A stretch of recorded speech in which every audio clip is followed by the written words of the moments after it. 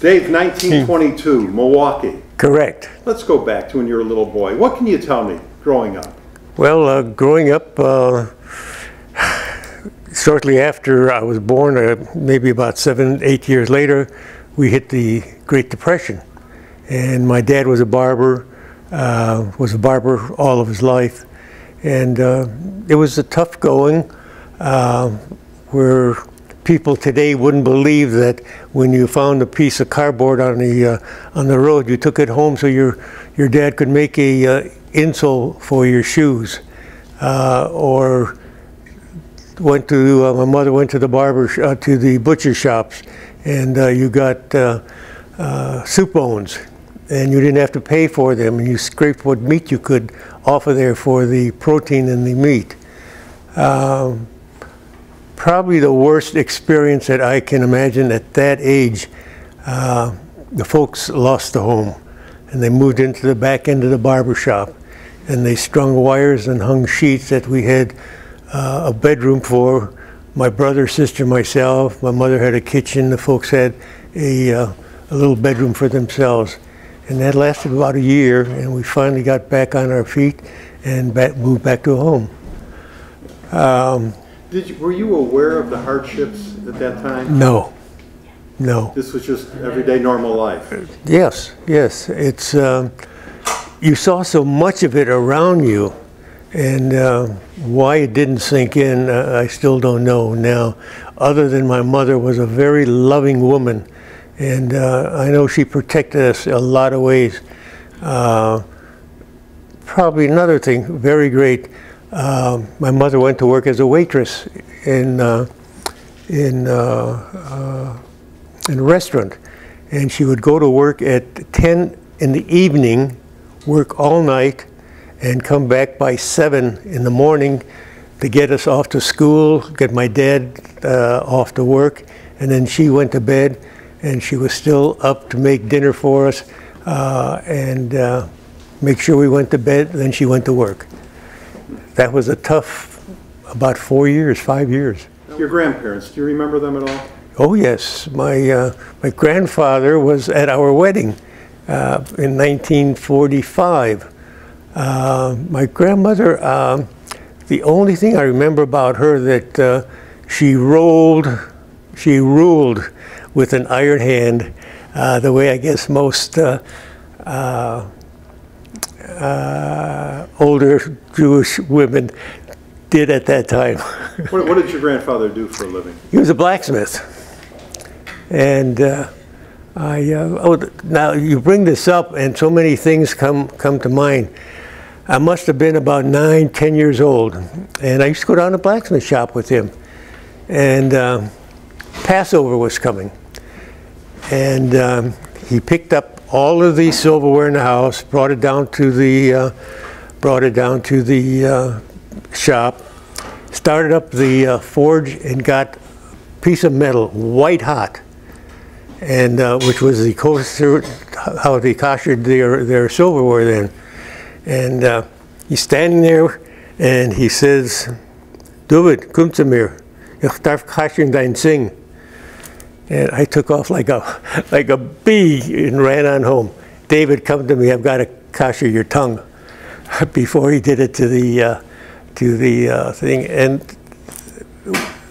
Yiddish was spoken in the house primarily. I think I learned Yiddish before English, but when the folks wanted to talk, they spoke Russian, and I never did learn Russian at all. Now, were your parents born in this country? No. Where were they from?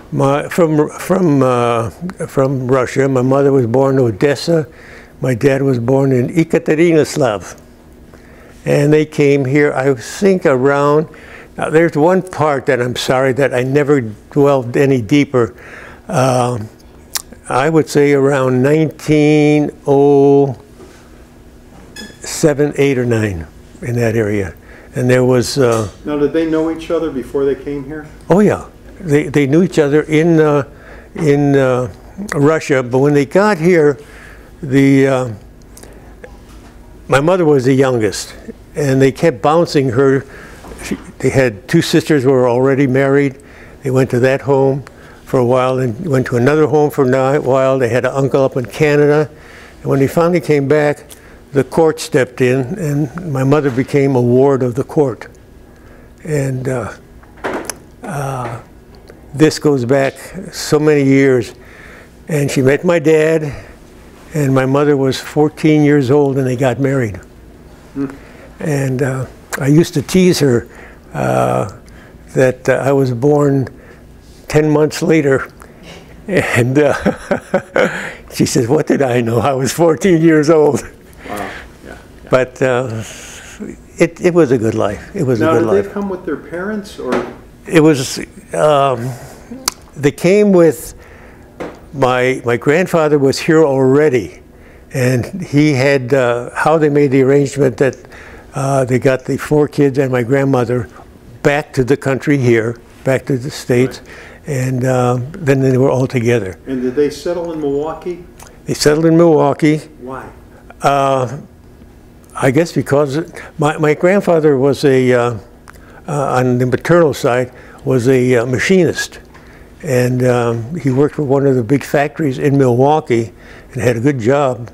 And but unfortunately, he was killed or died because of an industrial accident where he got his arm caught in a machine, and they dragged him into the machine and killed him. Tell me about your grandmother. My grandmother was, she was about maybe 5'2", 5'1", really roly-poly, good spirits all the time.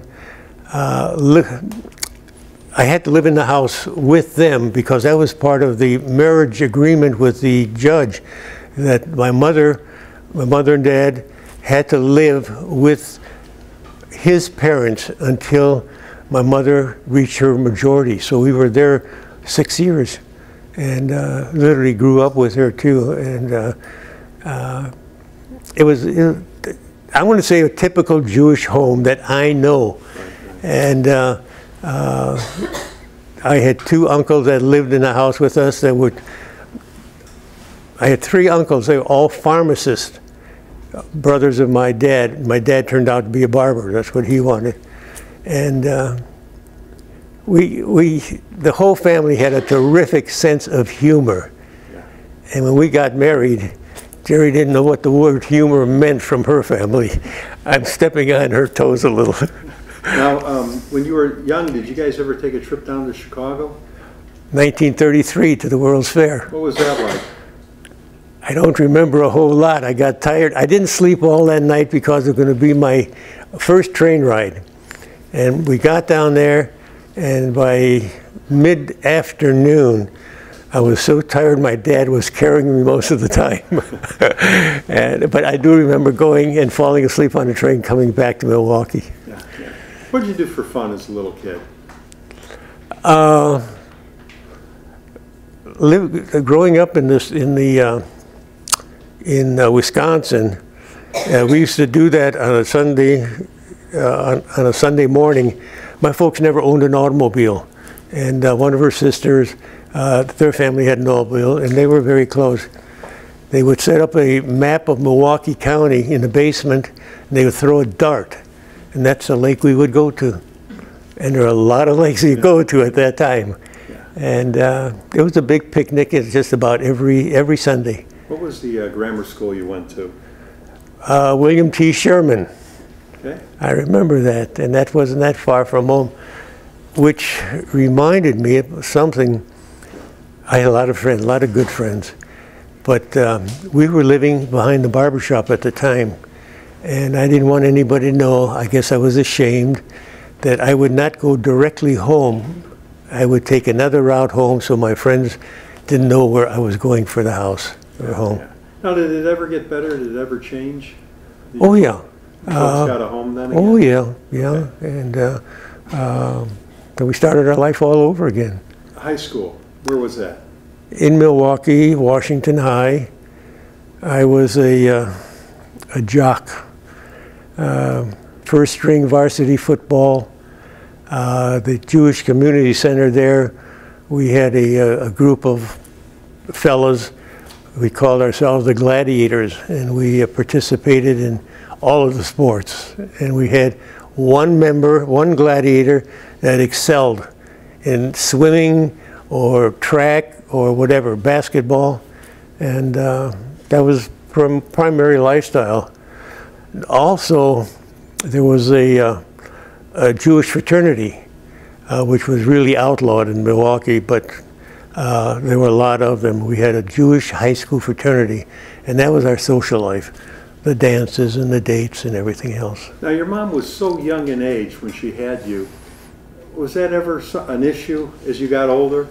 I mean, was she tough on you? No, she was too easy on me.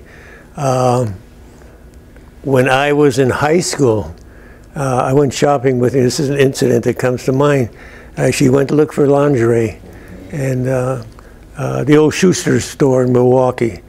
And I stood in the aisle, and she went into the lingerie, and the sales associate came over and said, "Your husband can come in too if he wants to." And that's when I said, "Mom, it's time to go home." Now, after high school, was it on to college or into the service? It wasn't on to college. I went to work, and I went to work for Alice Chalmers in Milwaukee.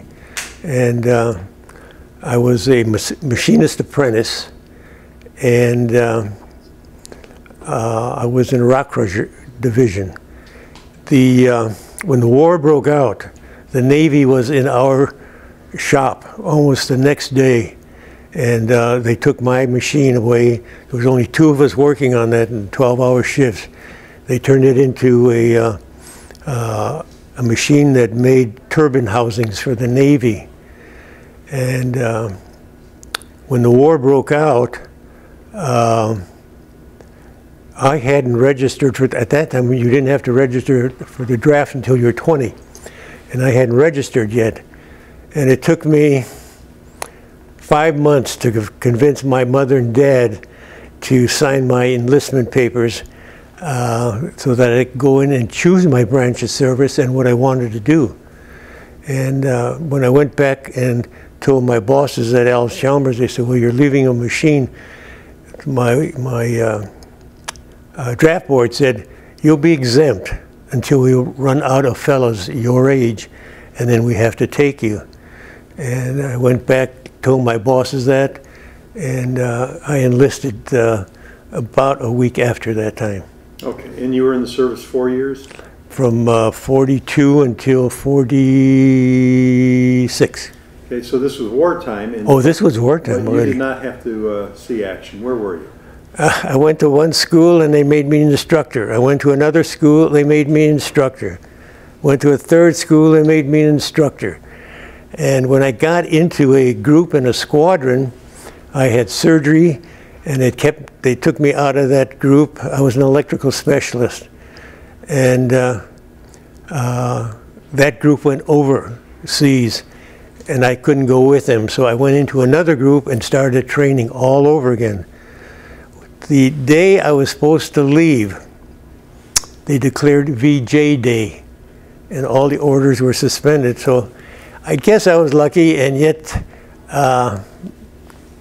it's a funny feeling. I mean, all of my friends went, everything. And here I am, enlisted early to go, and never went. Yeah. When did you meet Jerry? I met Jerry in 1940, August 4th or 6th. August 4th. I'm being coached here. I told you. And then when did you guys get married? In 1945. Okay.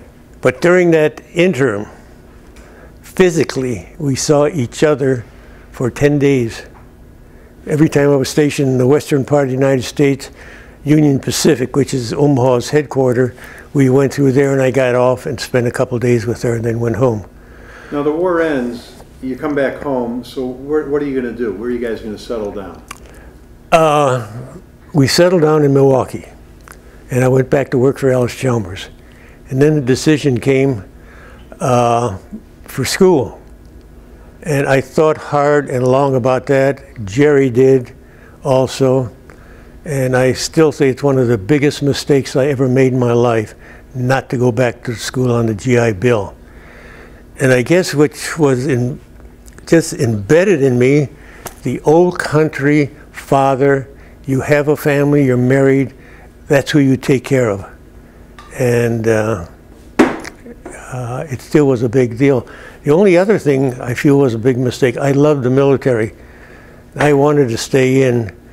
We had a big fight, and I lost. What brought you to Dallas? A job. When was this? About 40 years ago. 1972. Now, was that a culture change or shock or anything? No. When you moved down here? I went to work for the Woolens family in Corsicana. Okay. We had to live there first. And that was not a culture change. That was an Orthodox Jewish family also. But when you were hired by them and you proved yourself, you became a family, a member of the family, not an employee of the business. And they're super, super people. Your boys, they were born up in Milwaukee or down here? My boys were born in Leavenworth, outside the fort. In Kansas? In Kansas. Okay, so when you were in the service then? No, I was out of service by then. My oldest boy was born in 1948. And my youngest also was born in Leavenworth, which we used to get a lot of teasing about that from friends back home. So now what were you doing in Kansas then at the time? In Leavenworth, I was in the war assets business, buying Army, Navy war surplus and selling it. Okay. And then we turned it, when we couldn't get that anymore, we turned it into a men's shop. Did you guys have an involvement with the Jewish community in Dallas? We were one of 13 families that started Anshe Emet, which is now Anshe Torah. I was the first president of Anshe Emet. Jerry had 13 families to work with and tried to get the congregation built, and today it's up to 500 families, and we're still very active in the synagogue. Now, in your lifetime, was there an invention that came along that you went, wow, how did we ever get along without that? Every day. I saw a book, Things We Don't Need Anymore. And in the book, I remember a few of them. One was the engineers used to use a slide rule. You don't see it anymore. Yeah. Fountain pens used to have a bladder in them. You see a few, but not that many. I still can't wrap my head around the Kindle. Right. How you can order Kindle and the thing comes through the air in the Kindle and you can read it. I mean, so much of that, it's just beyond me. Yeah, just beyond me. Yeah. You remember getting your first car? Yeah. When was that? It was when I got out of service. It was a 1940 Chevrolet. What'd you pay for it? Well, I bought a brand new one shortly after that, and I paid $978. For a brand new car? Brand new car. It's changed a little bit. That's one of the big changes, right? Now, in your lifetime, you've lived through so many remarkable events. You know, you talked about the Great Depression, obviously World War II, the President Kennedy assassination, the moon landing, something good in 1969 for the first time, of course, the tragedy of 9/11. Was there something on the national scene that really stood out in your mind? You go, I know exactly where I was the day it happened. Kennedy's assassination. Yes, I was in an elevator, and they were piping in music, knowing they stopped it, and they came that. And by the time I got to the office, I mean, everybody was shocked. I'll say one thing and not be specific, but there is so much, I feel at my age, at 92, I try not to be cynical. What I see happening now and what I saw happening then. The wars, I don't call them war, the police actions. I mean, the war I was in is a war that we won. The police actions are still going on. And the cynicism comes from how the people in Washington, our representatives, can think that they can turn over governments that have been for 2,000 years just to say democracy and you're going to jump. Look what happens. David, you and Jerry have the 2 boys and 4 grandkids. What advice does Grandpa have for the next generation? Well, my grandkids are well into their careers. My youngest son, Ron, is a neuropsychiatrist. My oldest son, who's 67 now, he had a stroke when he was 58, and he had a hard time getting a job and everything else. And but both of them, they're hard workers. My grandchildren, I have a granddaughter now that has her MD. I've got a grandson that is a lawyer. They're all well onto their careers. And it's the same thing. I mean, look at, the parents are the product of their parents, and they will be the product of us unless they want to change things and think they can do it better. Great job, man. Thanks for doing this today. Oh, my pleasure. I'm enjoying every minute of it.